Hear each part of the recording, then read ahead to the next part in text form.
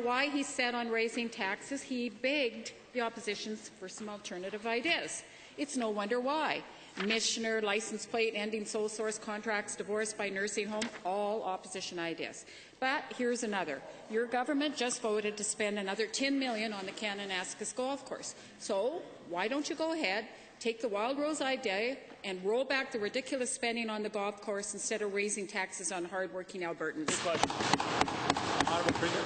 Well, Mr. Speaker, speaking of Wild Rose ideas, the latest is that they should block the Keystone Pipeline, which has emerged as a policy of the Wild Rose Party. I wonder if the honourable member would really like to speak to that and reassure all Albertans that they've not moved to the left of the NDP in terms of their economic position. Shame.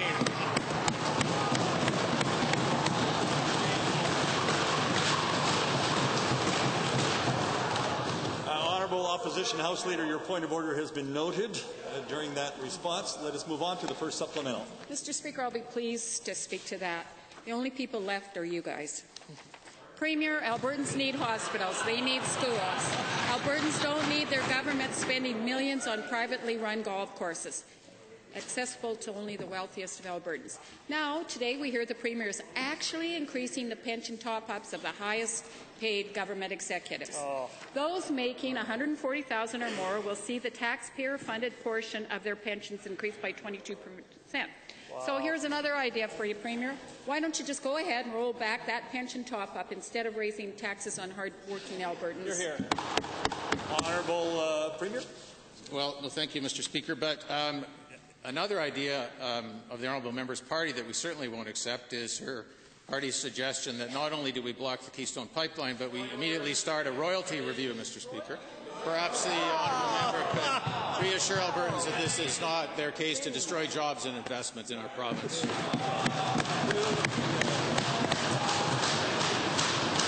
Opposition House Leader, your point of order has been noted at 2:04. Let's move on with the final supplemental.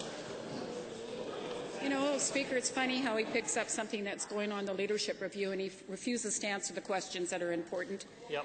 This pension top-up for the highest paid management in the government will cost taxpayers millions. The Premier says we're all in this together, but his actions don't follow his words. Last year, the government ignored a management wage freeze and instead quietly gave them all a raise, costing taxpayers at least $50 million. So, Premier, if you won't cancel the pension top-up for upper management, will you at least take the Wild Rose idea and roll back the $50 million pay raises instead of raising taxes on hard-working Albertans? Good question. The Honourable Minister of Finance. Well, thank you, Mr. Speaker. And again, the Wild Rose has gotten it wrong, Mr. Speaker. There is no pension top-up for senior officials, Mr. Speaker. I can say to you the pension benefit of government employees are not increasing with this change at all.